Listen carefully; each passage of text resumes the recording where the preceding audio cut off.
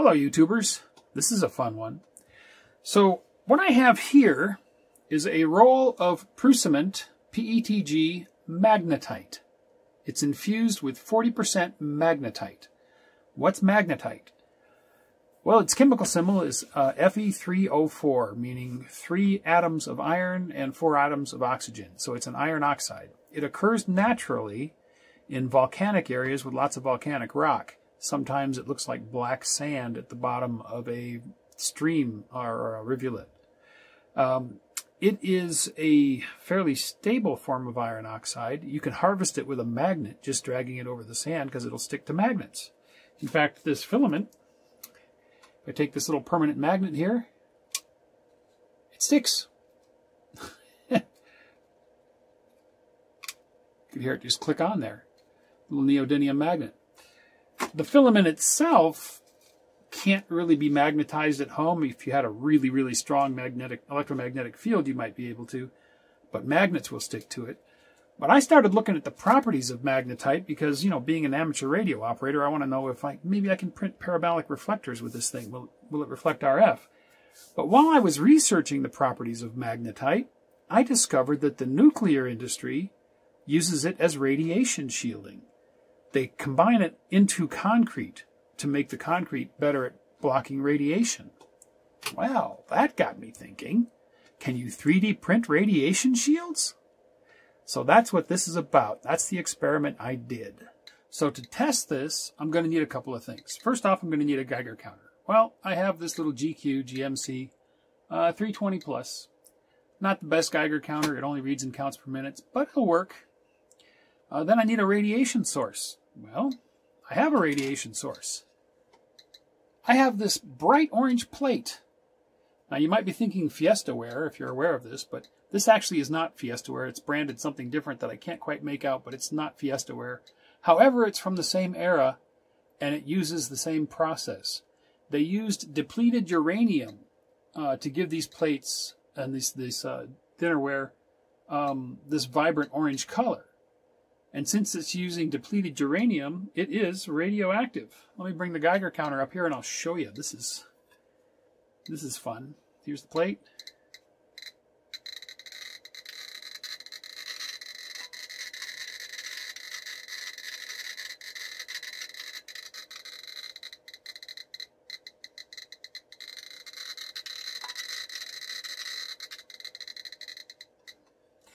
So that's going to be my test setup. I've got the Geiger counter, I've got the plate. I installed the software over here on the laptop that reads information directly from the Geiger counter. And then this is how I set the tests up. Now for each of these tests, I have printed these shields. The Geiger-Müller tube is right along the bottom of the unit here on the inside. And so the shield will fit over the bottom of the unit, like so, completely shielding the tube. The thickness of the walls and the floor is on the side here, 2 millimeters. So this is 2 millimeters of the PETG magnetite completely isolating the tube, and that'll give us our measurement. Now, this is going to raise the bottom up 2 millimeters off the plate. So to make sure that we're not just reading fall off over distance, I've also printed a couple of 2 millimeter shims, and I'll take another reading with those propping the corners up, so the counter will be just over the plate without a shield, but it'll be raised up 2 millimeters off the plate. So we'll get a comparative reading to look at to make sure we're not, reading fall off. And then we'll make measurements with the shields. I've got a 2 millimeter shield. I have a 3 millimeter shield.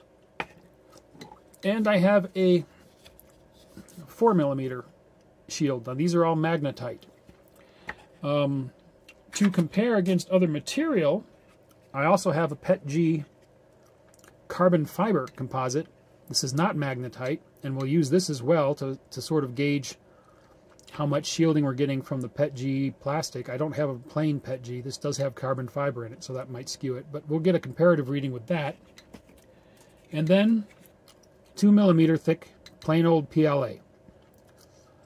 So we will take all of those readings, and then we should be able to get an idea of how effective the magnetite is at filtering or shielding the radiation. Okay, this is going to be my testing methodology. I have the Geiger counter hooked up to the computer via USB. I have Geiger log set up. What I'm going to do, I've drawn a rectangle on the plate, so I will always be placing the counter in exactly the same position on the plate. I'll set it on the plate.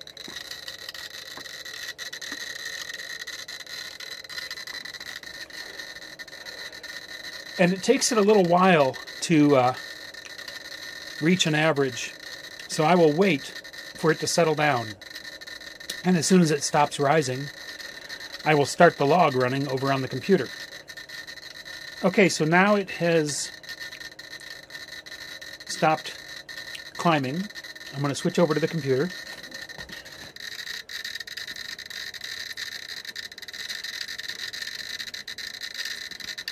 Okay, I just cleared the log file. I'm going to start the quick log, which will start pulling data from the counter. And then over here, I'll check the average trace. Yeah.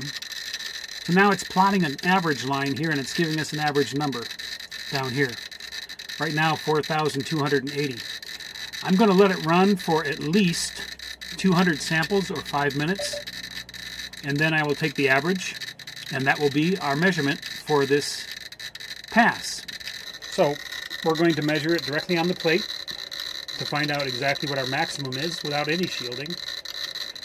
Okay, I just finished my first pass with the counter directly on the plate. We took 300 samples over the course of about 6 minutes. The average count per minute is 4,242, and that is with the counter directly on the plate, so that's our baseline. I'm going to screenshot this, label it, and then we'll move on to the next sample. This is with no shield, just 2mm spacers, raising the counter 2mm off the plate.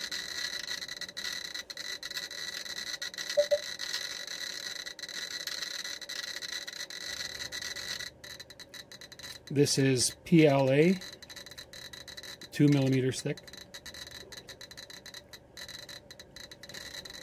This is the PETG magnetite filament, 2mm.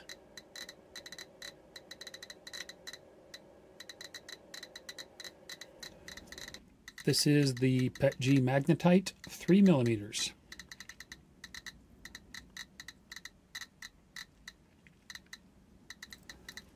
And finally, this is the PETG 40% magnetite at 4mm thick, 4mm.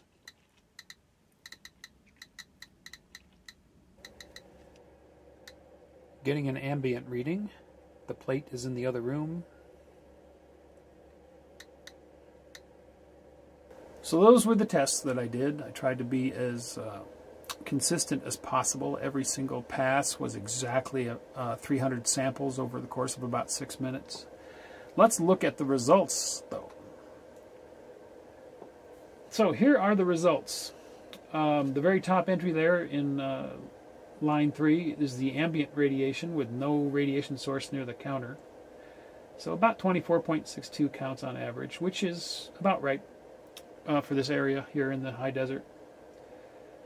Now, the no shield, where I just had the Geiger counter sitting directly on the plate, we averaged out to 4,242 counts.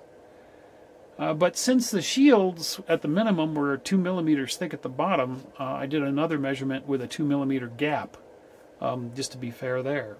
And just a very slight difference from the distance of 4,222 was our reading with just the 2mm gap. So a very, very slight fall off over 2mm. That's good. And then the control samples, and actually PLA by itself cut the count down quite a bit there. You can see 1,386 average with just PLA. So plastic by itself shields some of the gamma. I think it's gamma radiation that comes from the depleted uranium on the plate. PETG, the only other PETG filament that I had was carbon fiber infused. but it was only slightly more effective than the PLA at 1,334. Now the magnetite, big difference. Look at that, 2 millimeter magnetite, 725.3. That's about 47% better than PLA, I think. Let me see. Yeah, 47.7% more effective than the PLA, and 82.8% more effective than the 2 millimeter gap with no shield. So the magnetite infused PETG is blocking 82.8% of the radiation coming off the plate. That's pretty effective. And then I had a 3 millimeter and a 4 millimeter, and you can see it's a little better than half a reduction in each case, adding a millimeter. Where we got up to 4 millimeters, we were down to 180.8 counts. So yeah, it's actually pretty effective at blocking radiation. How about that? What's the use case? I don't know. Perhaps some scientists out there that work in a lab might have a use for being able to 3D print quickly an odd shape that has radiation shielding properties. Who knows? It's certainly an interesting filament. I'll put a link to Prus's site where you can order some of this magnetite infused filament if you want to play with it yourself. I'm going to go on and do some more experiments with it. I'm going to do some RF experiments with it now since I'm a ham. Can this be used to print reflectors? One person on the Facebook page suggested maybe you could use it to 3D print tuning slugs for inductors. That's an idea. Made me think maybe it could be used in a different type of variable capacitor, you know, where you have a plate of this stuff that inserts between a couple of other plates. Will that affect the capacitance there? Could you 3D print fine-tuning into an antenna tuner with this stuff? You know, there's all kinds of experiments I'm going to do with it. This is going to be a fun filament. So I hope you found that interesting, and we'll see you in the next video. Thanks for watching. If you enjoyed the video, don't forget to give it a thumbs up. Also, if you're not already a subscriber, click to subscribe. Join us on the Facebook channel for discussion about the videos. And if you'd like to help support this channel, please click to support me on my Patreon page.